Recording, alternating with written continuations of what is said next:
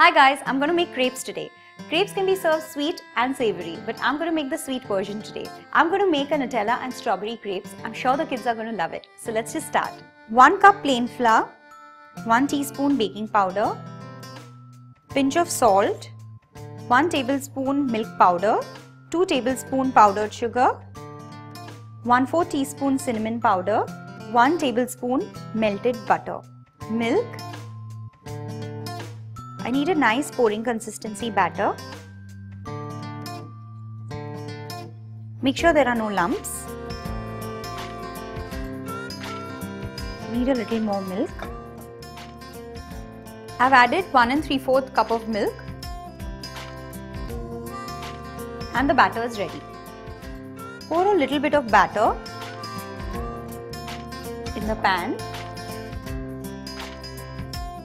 And the pan has to be nice and warm. And spread it around.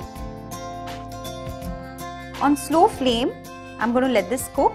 I've lightly greased the pan with very little oil, and you don't need to do it after every crepe, just the first time when you heat the pan.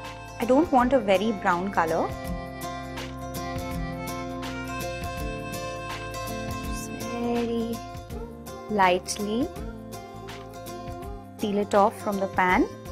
And I'm going to flip this over and let it cook till it's nice and golden brown. Once you get these golden spots, let's get it out. For the filling, I'm going to spread some Nutella, a nice generous spread.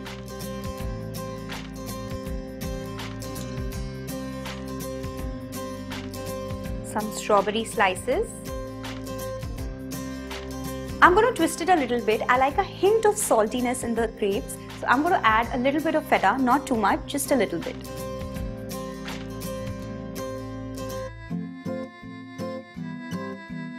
Fold it, and I'm going to fold it into a quarter. Serve it with some whipped cream. Dust it with some powdered sugar. Nutella on top.